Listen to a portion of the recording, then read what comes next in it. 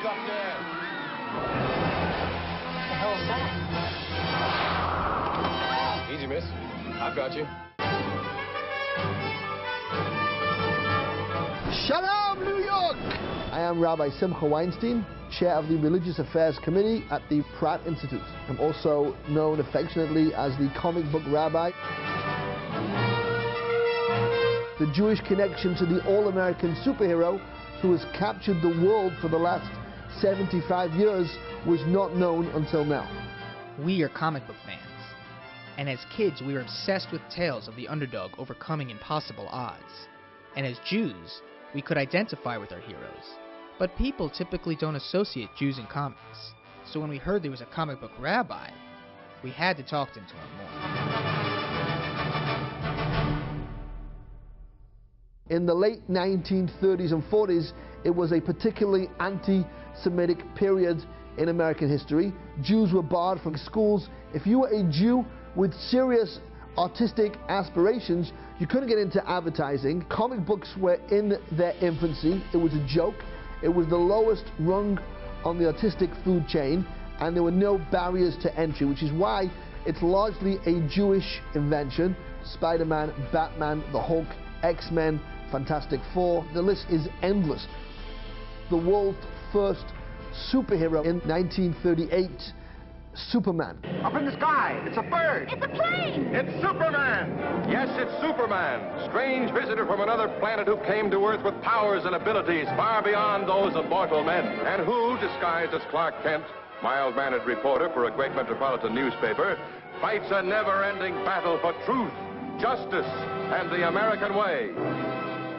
They actually based the character of Superman on the story of Moses. Baby Moses is put in a reed basket.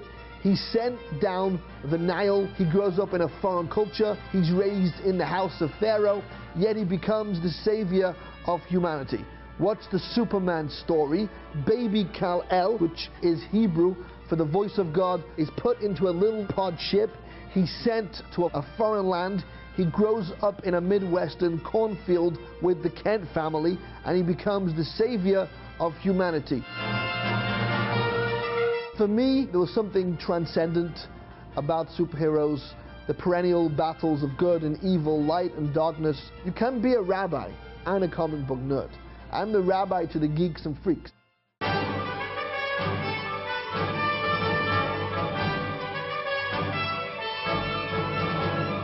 So I am the official rabbi to Comic-Con. Us beards should keep together. Beards should stick together. Oh, yeah, beards. Would you like to have your spiritual battery charged? No, thank you.